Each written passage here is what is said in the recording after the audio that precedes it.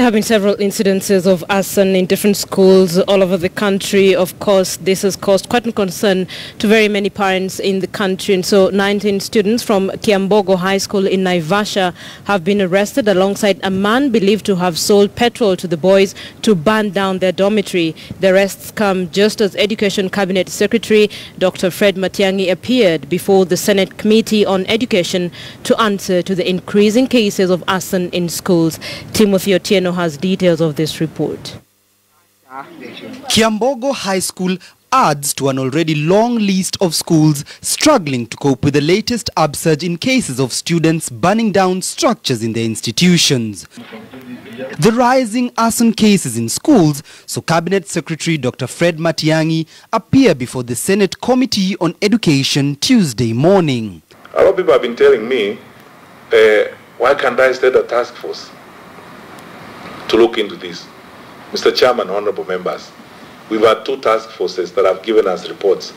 I have to be sincere with you and tell you we haven't implemented all the recommendations of those task forces. The Cabinet Secretary, referring to reports of the Naomi Wangai and David Koech task forces instituted following a series of school unrests in the early 2000s. Both reports, which recommend, among other things, the abolition of school rankings in national exams. But it appears those measures may have been inadequate in turning down the furnace, even as 3 more dormitories were brought down on Sunday night in Embu, Trans Nzoia and Homa Bay counties. KTN News has established that over the last 3 months alone, nearly 60 schools have witnessed student unrest, with 53 dormitories having been burnt down. Damage that is costing education stakeholders nearly 315 million shillings in expenses. Is it not possible also that a policy be put in place to ensure that all secondary school and to start with boarding schools should have insurance policy so that in case of fire they can be compensated? The government will not put any money in repairing those schools.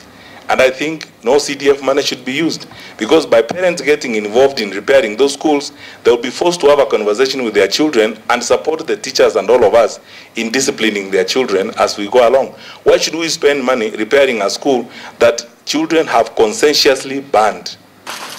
School heads insist that Matiangi's tough rules on education dates and school schedules may be causing agitation among students.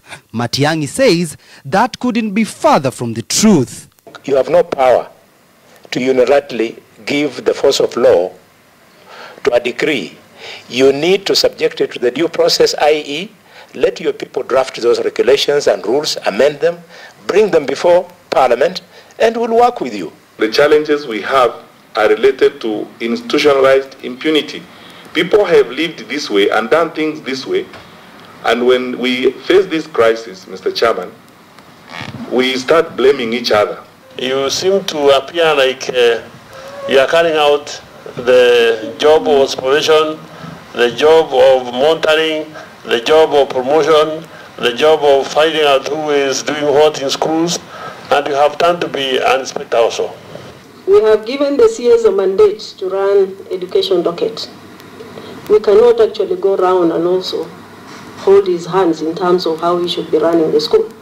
14 counties have been affected in the latest scourge that has seen nearly 30 students arraigned in court, even as the government seeks to find a permanent solution to the menace and once and for all put out the fires, causing heated debate among education stakeholders.